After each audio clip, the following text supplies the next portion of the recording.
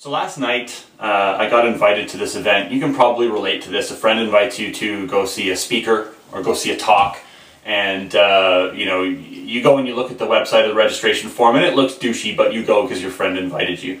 Well, this happened to me and Justin last night. We went down to Toronto to go and see this guy talk, and he's not a professional speaker. He claims to be a professional speaker, but what he really is a professional pitchman. I sat for 90 minutes while this douchebag gave us a talk, basically just trying to sell us on his next seminar that cost, you know, several $1,000s. And he said some things last night that really fucking pissed me off, to be totally honest with you. And I'm a little bit fired up from watching him talk, because I'm so mad at the way that he treated his audience, and so angry that people put up with this shit, that I had to do this post. And so here's a couple of things that this guy did that really pissed me off. One of the things that he did is that he demanded and commanded the audience. He basically made demands of us that we do things, and it was unanimous participation. And so one of the things was that everybody in the room needed to take notes. And he would tell us what to write down. Write this down, write that down. And Justin and I refused to take notes. We're not note takers. So we didn't. And you know, at one point he called on Justin and you know, to answer a question, and then said, "Oh, you didn't take notes, forget it," and just moved on. And he said things to the audience that really got under my skin. One of the things he said, and you know, this is so typical of these seminar speakers. He said, "Wealthy people don't ask how much things cost." And he was basically preparing us to buy his seminar, and we shouldn't ask how much it costs, because if you want to have a wealthy mindset, then you shouldn't ask how much things cost. I've never heard more bullshit in my life. You know, I have a lot of friends that have, you know, a decent amount of money, and not a single one of them writes a blank check when they go buy a house or a car or you know, a new suit. Nobody writes blank checks in my group of wealthy friends.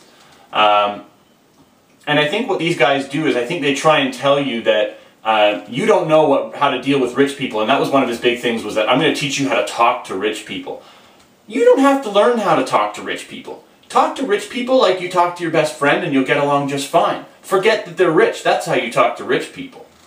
And it really got under my skin the way this guy did things. And one of the things that he said was, he was doing his talk, and he said, people don't like to sell or be sold. They like to buy things.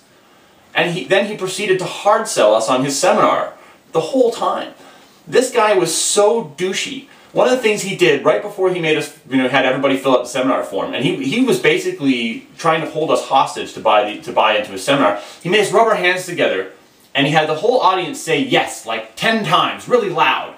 And of course, you know, he's doing this neuro-linguistic programming, trying to put us all into this hypnotic state of saying yes and pulling out our credit cards, and it was so fucking transparent that I wanted to vomit in my mouth. In fact, I did a little bit.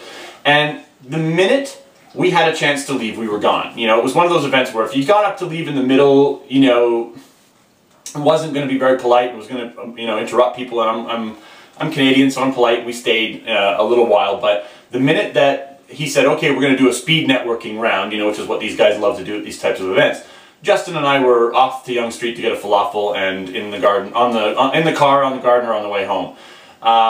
And I just got to thinking on the way home, and Justin and I were talking about this on the way home, how both of us were kind of, you know, really offended by the talk, and you know, it really got under my skin that he actually thought that the audience was that stupid. And granted, some of the people in the audience were that stupid, and some of them probably did buy his seminar. And if, you know, if you're watching this and you were in that audience and you bought the seminar, I'm sorry, I don't mean to call you stupid, but he treated you like you were stupid and you bought something from him.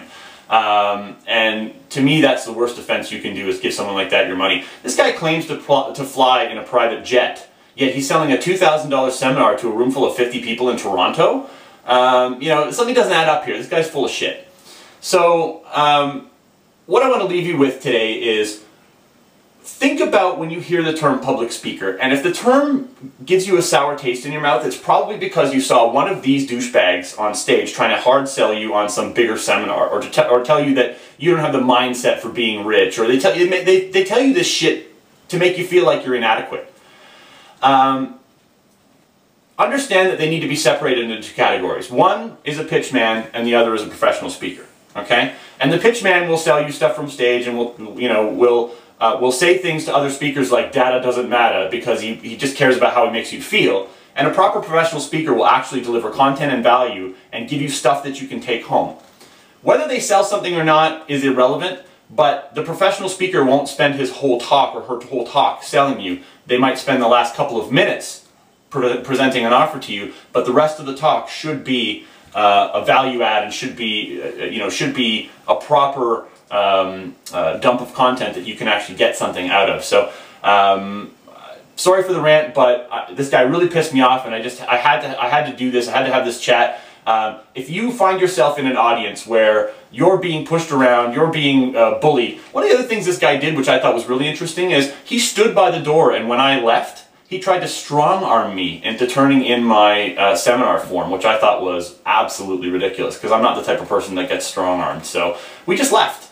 And I don't know how many people bought, I don't know how many people got suckered into going to his event, but you know, I'm trying to avoid this type of person. I'm trying to avoid these type of events. As a public speaker, you take the events that you can get, but sometimes you're surrounded by these douchebags, so you have to find a way to set yourself apart, and that's what I'm doing. So I'd love to hear your comments on this. Have you been to any douchey seminars? If so, you know, share your stories. I'd love to hear them.